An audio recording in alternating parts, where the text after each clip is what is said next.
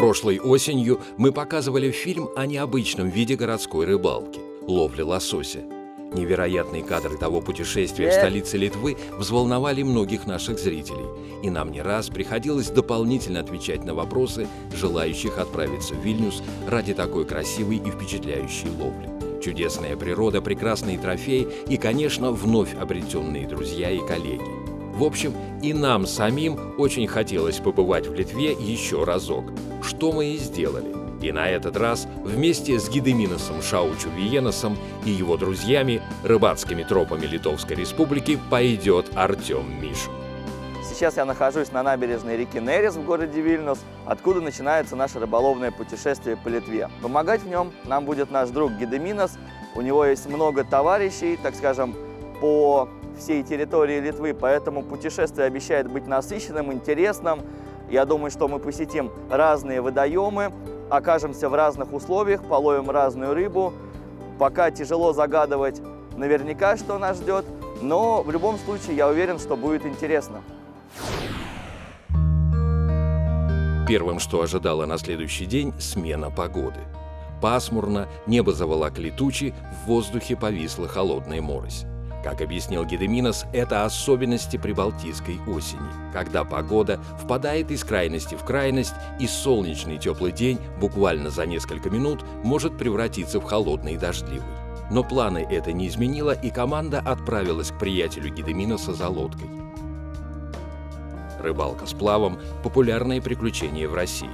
Но в большинстве случаев используются большие надувные или иные вместительные лодки или катеры. А вот Артема ждала настоящая рыбацкая лодка для сплава. Широкая лодка, первый раз такую широкую вижу.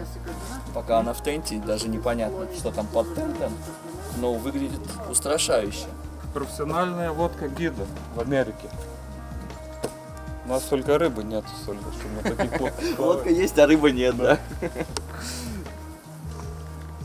Сейчас ничего не видно. У нас так красивая лодка. Тут она только угрюмая выглядит. Увидите на воде. Такие лодки давно распространены в США и широко применяются в основном для рыбалки. Современная сплавная лодка позволяет преодолевать реки от 1 до 4 категории сложности, обеспечивая при этом рыболовов высоким уровнем комфорта. Поедем ниже Вильнюса, примерно так 20 километров, где начнем сплав. Этот отрывок, который мы будем плыть, считается такой более, как и Нерес, он назывался в старину, что это каменистая часть Нерес. Так вот, вы по этим порогам, по этим камням и попробуем половить рыбку. Удивительной заботой окружена природа в Литве. Рыболовы отъехали совсем недалеко от Вильнюса и встретили почти нетронутый человеком мир. Трудно представить, что рядом столица республики с более чем полумиллионным населением. Но Нерес как будто не тронут цивилизацией и напоминает далекую от мегаполиса реку, спрятавшуюся от назойливых рыболовов в обрывистых берегах. Мы добрались до реки, распаковали лодку, на которой нам предстоит сплавляться. Лодка на самом деле потрясающая. Я первый раз вижу такую лодку. Это профессиональная дрифтовая лодка для сплавов по бурным рекам. Я не знаю, насколько эта река бурная, но посмотрим, что нас на ней будет ждать. Самое интересное то, что мы сейчас находимся на обрыве, и лодку нам предстоит спускать с обрыва. Я не очень представляю, как это сейчас будет выглядеть, но говорят, что все будет хорошо. Поиск места удобного спуска может отнять драгоценное время. Но для этой лодки берега Нереса вряд ли станут помехой. Ведь плоское дно, поднятые нос и корма должны помочь ей скользить по склону, а дружные усилия экипажа позволяют справиться с немалым весом лодки. Веселое занятие. Я как-то лодку пластиковую так спускал, только та весила килограмм 70, и мы ее просто на руках перенесли. А это весит килограмм 300, ее на руках уже не перенесешь. Река Нерес, по которой сплавляются рыболовы, вторая по величине река в Литве. Участки с быстрым и медленным течением, отмели, ямы и пороги делают Нерес весьма привлекательной для рыбаков. И, конечно же, рыба. Здесь ее водится более 30 видов, в том числе и редких. Попадается форель, хариус, усач, голавль, угорь. из Балтийского моря заходит на нерест лосось. Супер! Все, спустили. Будем сплавляться, пробовать головля половить, может жерех. И уже лососи есть. И погода похолодала, прошли дождики, имеем шанс выловить и лосося. Будем ловить все, что будет двигаться, пробовать. Интересно, сколько раз Гедиминас и Артем начинали свои рыбалки в новых местах подобными размышлениями. Они, наверное, уже не помнят многих мест, где впервые забрасывали свои снасти. Для Гедиминаса нерес – домашняя река, а вот Артему эта поездка должна запомниться многими деталями. Формат сплавной рыбалки, он достаточно сильно отличается от береговой ловли, потому что по берегу ты идешь размеренно, спокойно, видишь место, ты можешь в это место кинуть 3 раза, 5 раз. А когда ты идешь сплавом, у тебя, по сути дела, есть только один шанс. Ты увидел какое-то место хорошее, и если ты в него грамотно попал, сделал правильную поклевку, правильную проводку, у тебя, скорее всего, будет... Все поняли, что я имел в виду. Действительно, сплавная рыбалка требует определенных навыков. Забросы по ходу и против течения предполагают более быстрый темп проводки, учитывающий движение лодки. Приспосабливаться приходится и в проводке приманки по течению, не позволяя ей ускоряться. И все это при том, что скорость движения на веслах непостоянна. Но Артем, благодаря опыту, подбирает правильный ритм. Рыба, рыба, первая рыба на колебалку. Просто кидал колебалку в разные стороны. Небольшая щучка. Иди сюда, мы тебя отпустим. Оп, первая рыба на реке Нерес. Думали поймать головля или, может быть, даже лосося, но попала щука. Такое случается всегда, даже если рыболов знает, кому предназначена его приманка. К сожалению, без того нечастые поклевки прекратились. И следующие несколько часов прошли в постоянном поиске приманок, проводок и возможных стоянок хищника. Но обитатели нереса словно ушли в глухую оборону, и путешественникам оставалось довольствоваться пейзажами реки и надеяться, что за следующим поворотом наверняка откроется клевое место. Я ставлю на щуку. Но это окунь. К сожалению, это не голавлик. Ну, хороший окунь, могу сказать. Ой, хороший окунек. Опа, он. Не дается нам голавль. Вот такие вот полосатые головли у нас попадаются сегодня. Тонущий воблерок Декстер заглотил-то как сильно.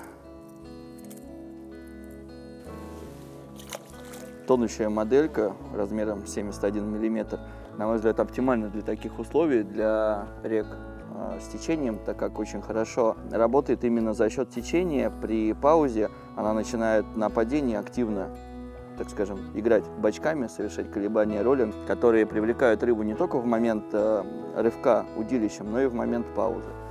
Пока о какой-то системе поклевок говорить сложно. Очень спортивная и сложная рыбалка. К тому же в новом, незнакомом месте, когда еще не сформирован выбор вероятных приманок, а погода снова меняется и в который раз заходит дождь. Активной остается лишь самая известная хищница, сегодня не разбирающая, где ее в кавычках воблер, а где чужой. Головля попадаются щурята, а головля как нету и, похоже, уже не будет.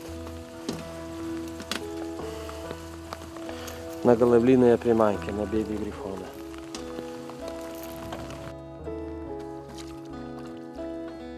И снова забросы и неторопливые движения вдоль берегов нереса, наверное, поддавшегося пасмурному настроению и спрятавшего своих обитателей. Но осень все равно остается одним из главных сезонов надежды для спиннингистов, а нерес – желанной и обещающей рекой. Наконец-то какая-то поклевка. Я даже не понимаю, кто это, что это, потому что мы там оп. Ничего не вижу, ничего не понимаю, где что. За веревку. Все, перешло?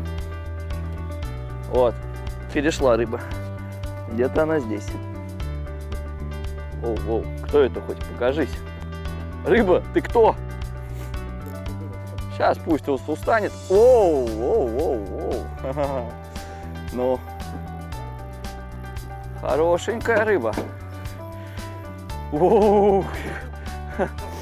Да, я сейчас подведу, сейчас. Мы никуда не торопимся. Сейчас мы уже никуда не торопимся. Сейчас мы продолжаем сплав под дождем. На самом деле уже не сказать, что сильно настроение настроенное, так скажем, на рыбалку, но продолжаем все равно забрасывать приманки. И вот произошла поклевка. Рыба стоит на течении. Я сейчас расслабил фрикцион, на самом деле, достаточно сильно. Потому что я не хочу форсировать. Я хочу ее аккуратно подвести. Да, это жерех. Сейчас он покажется. Воблерочек на самом деле чисто жереховый. Ridge Flat 70. Ну, на него также неплохо на Кольском полуострове клевала кумжа, семга. Сильно тонущий воблер оптимален для условий быстрой реки, где нужно, чтобы приманка заглублялась.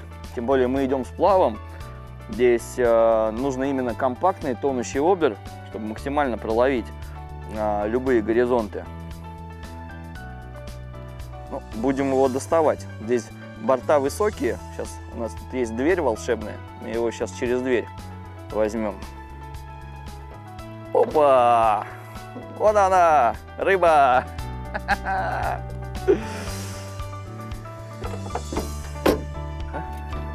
О! О, какой красавец! Уже устал на течении. Сейчас даже не дергается. Ну, приятный жерех. Не гигантский, не трофейный, но в дождливую погоду дело уже близится к вечеру. На самом деле уже реально надежда была потеряна сегодня что-то поймать. Но, как известно, надежда умирает последней.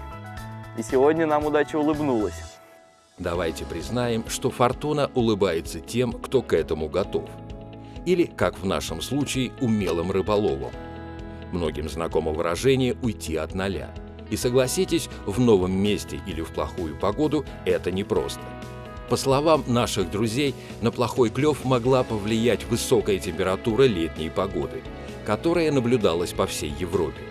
Уровень многих рек понизился, что и привело к тому, что рыба сменила места привычных стоянок. Обычно этот маршрут обеспечивает хорошие уловы и азартную ловлю.